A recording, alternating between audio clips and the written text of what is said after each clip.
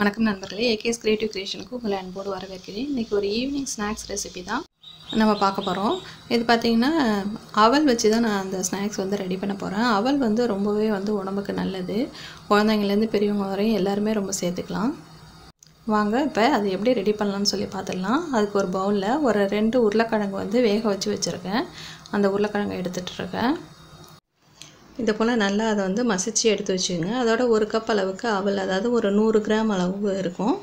அந்தளவுக்கு அவல் சேர்த்துட்டு ஒரு பச்சை மிளகா பொடிப்படியாக கட் பண்ணது, அதோட கருவேப்பிலை இலைகள் கொஞ்சம், இஞ்சி பொடிப்படியாக கட் பண்ணி சேர்த்துங்க. இஞ்சி ஒரு நல்ல ஒரு ஃப்ளேவர் கொடுக்கும் அந்த டிஷ்ஷுக்கு. அதோட கொத்தமல்லி தழைகள் கொஞ்சம், பெருங்காயத்தூள், உப்பு தேவையான அளவு சேர்த்துருங்க.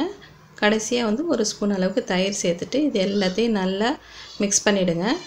மிக்ஸ் பண்ணிவிட்டு இதில் தண்ணி நீங்கள் சேர்க்க தேவையில்லை. ஏன்னாக்கா அந்த உருளைக்கிழங்குல இருக்கக்கூடிய அந்த ஈரமே இதுக்கு போதும்.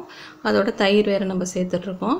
இது போல் நல்லா மிக்ஸ் பண்ணிவிட்டு இதை சின்ன சின்ன பால்ஸாக இது போல் ரெடி பண்ணி வச்சுக்கோங்க.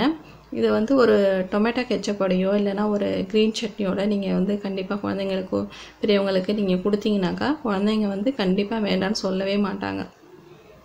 ரொம்பவே விரும்பி சாப்பிடுவாங்க.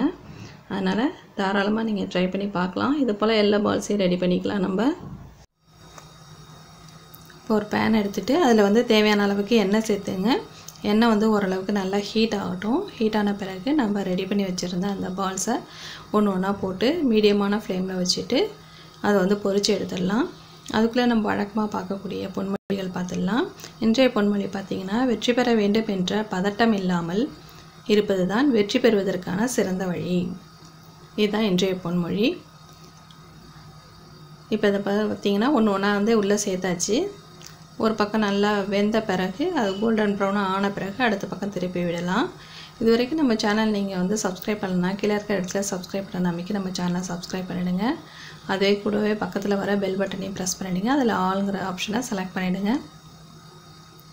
இப்போ பார்த்திங்கன்னா எல்லாமே ஒரு பக்கம் நல்லா வெந்துருச்சு. அடுத்த பக்கமும் திருப்பி போட்டாச்சு. இப்போ நமக்கு டேஸ்டியான, ரொம்ப ஈஸியான, அதோட முக்கியமாக ஹெல்த்தியான அவல் போண்டா ரெடி ஆகிடுச்சுங்க. இந்த வீடியோ கண்டிப்பாக உங்களுக்கு பிடிச்சிருக்குன்னு நினைக்கிறேன். பிடிச்சிருந்தாக்கா மறக்காமல் லைக் பண்ணுங்கள். உங்கள் ஃப்ரெண்ட்ஸ் ரிலேட்டிவ்க்கு ஷேர் பண்ணுங்கள். அதோட முக்கியமாக கமெண்ட் செக்ஷனில் கமெண்ட் பண்ண மறந்துடாதீங்க. இப்போ டொமேட்டோ கெச்சப்போட சர்வ் பண்ணிடலாம். வேறு ஒரு இன்ட்ரெஸ்டிங்கான வீடியோட உங்களை மீண்டும் சந்திக்கிறேன்.